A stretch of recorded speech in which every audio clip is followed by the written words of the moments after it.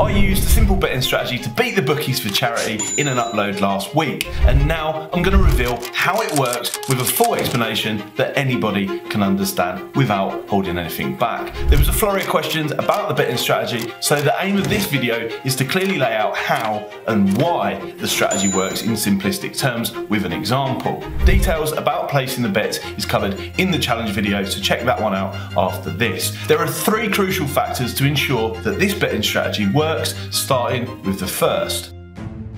They ran him off their feet in the Pegasus. Life is good on cloud 9. He won by 3. Margin, because you need to forget about form, historical performances, or even which sport that we're betting on, because it's irrelevant. What really matters here is the value margin. Now, there's certain situations that lend itself to more margin, such as the greyhounds explained in the previous video, but this betting strategy works because it's built on that difference between real world value and the actual price that we're getting. Take a look at this example on the screen here.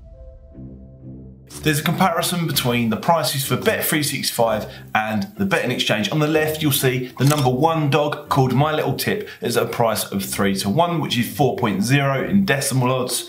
And on the exchange, the price is actually shorter at a price of 3.75 to 3.8. Now, like all profitable businesses, the bigger the value margin, the more profit we're able to make. And in fact, the more we should be staking on a particular bet. But there's more on that in a moment when we come to point 3. The point I'm highlighting here is there's difference in pricing, and the exchanges is the closest we've got to knowing the true value of a particular bet at this point in time. If there's no margin, then there's no bet. It's as simple as that. And this is why I mentioned in the previous video that it's quite laborious sitting around in a betting shop waiting for this to happen, as it doesn't happen on every single race, and then it's a case of rushing to the counter. So moving swiftly on to the second point that makes this a very profitable strategy, which is making the call, because the value margin has to be in relation to something. Doing this hours before the start of an event is just no good. The market is not that efficient at that point in time, and we can't necessarily rely on the betting exchange volumes unless there's an extreme amount of liquidity. In this instance, greyhounds liquidity arrives late and fast, which is why we're able to find this value margin so often, but it means that also we shouldn't be doing this several minutes before the start. So typically I want to be inside the last minute before the start, because that's when the exchange volumes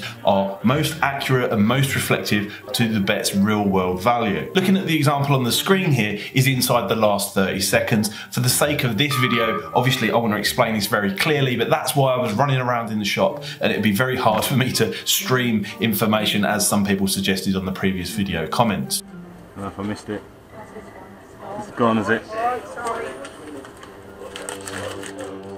Now, the strategy works using these first 2 factors alone, but the third element makes a big difference to the bottom line profits overall. Unlike tapping the subscribe button, which is free, so if you're finding this video useful or interesting, please remember to tap it down below. The third element is market signals.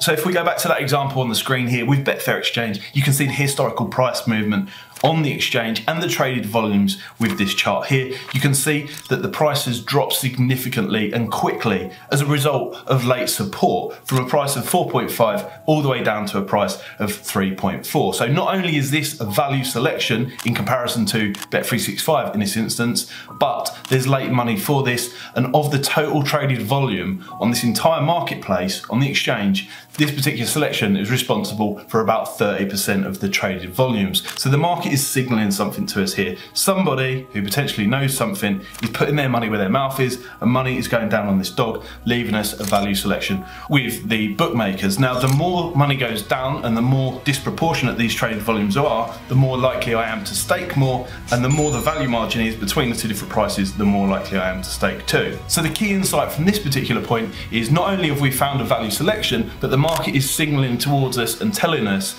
that there is additional support for one reason or another. Now, in my opinion, this happens because greyhound betting is maybe a little bit bent. If you look at the result for the example, the dog won quite easily.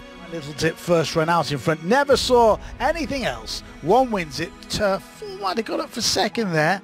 But it's not necessarily a bad thing when you consider that it allowed me to donate over £1,000 to charity in last week's upload here in the end screen. Check it out. Many of you guys said it's our best upload yet. I'll see you next time. Don't forget to hit the subscribe button on the way out.